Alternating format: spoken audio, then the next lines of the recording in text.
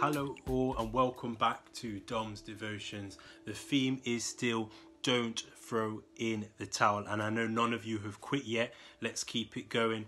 We're going to be continuing this theme, but today my sub-theme is going to be never lost a battle. That's the kind of God that we serve. Before I move on, I'm just going to share with you a passage of scripture which is Judges chapter 7, and I'll be reading from verse 7. And the Bible says, the Lord said to Gideon, I will deliver you with the 300 men who lapped and hand the Midianites over to you, but everyone else is to go home. And I find this passage so fitting that the Bible lets us know that Gideon was here with an army of people. And the Bible said he started with 22,000 people.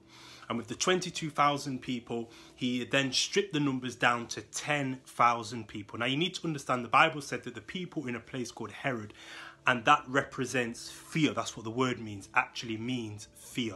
These people were living in fear. And what God was saying to Gideon, you're starting with 22,000. I need to strip it down to 10,000. But God didn't even stop at that. The Bible said that he brought Gideon down to a river. And when he brought Gideon down to the river, the Bible says that the 300 men who did not leap into the river and drink the water, but those ones that would still stand firm and continue drinking the water, that did not look likewise to the dogs. The Bible says that those people were selected to go on and fight. So Gideon went from 22,000 people to 300 people. Why did God do that to Gideon? Well, God was saying to Gideon, like many of us now, that I'm going to strip down your number. Where you're going, you cannot afford to take excess baggage with you. Where I'm taking you, I need to make sure that the people I have standing in the gap, standing firm. The Bible says, stand firm and see the salvation of the Lord, or the people that are still prepared to fight. Why is that fitting? Because the Bible said that the next place where the 300 soldiers moved to represented a place of security. God brought them to shelter. God brought them to refuge. So we see a transition between fear and a place of safety. And that is what God is trying to say to you today. My question is, how many people can God count on as a time such as this? Are you one of the 22,000 people when they're saying we're going into battle, you turn away? Or are you one of those that want to look at presentation? You're concerned about how you look. You're concerned about how it sounds. You're concerned about the vision of how other people might interpret it to be. But what God is saying, I don't want you to listen to the voice of other people. I need you to listen to my voice. I dare people to believe that we allow God's voice to be greater than man's voice. And that's what God was saying to Gideon. Gideon, the people that I need to stand with you, the people that I need to be by your side are winners, are people that are still wanting to be victorious. And the Bible lets us know that the reason why God had stripped it down from 22,000 people to only 300 is because God says, I need you to know, Gideon, that I gave you the victory. And that's what God wants to say to you today.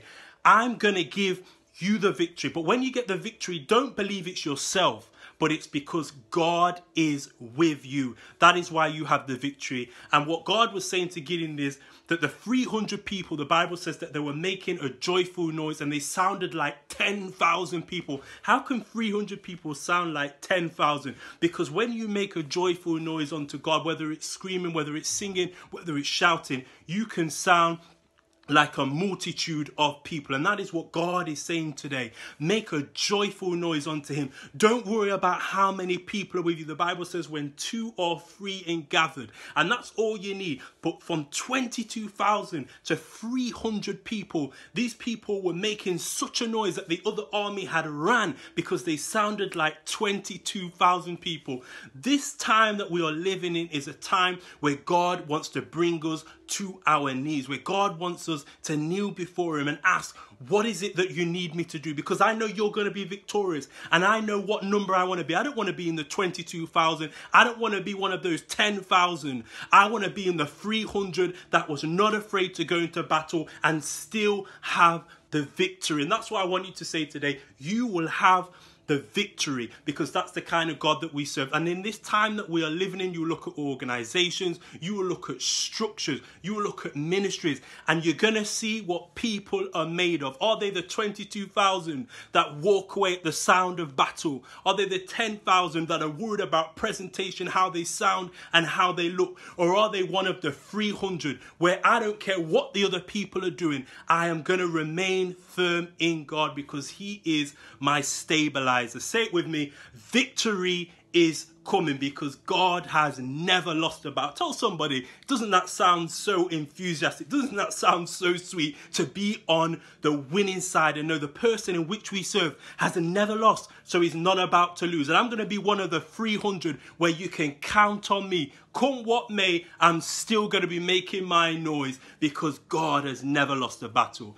God bless you all. God has never lost a battle, and the victory lies in you. The question is, which one are you? Are you one of those 300 that is still willing to fight? And I believe that you are. Be encouraged, be inspired, because God has never lost a battle, so he's not about to lose a battle now. God bless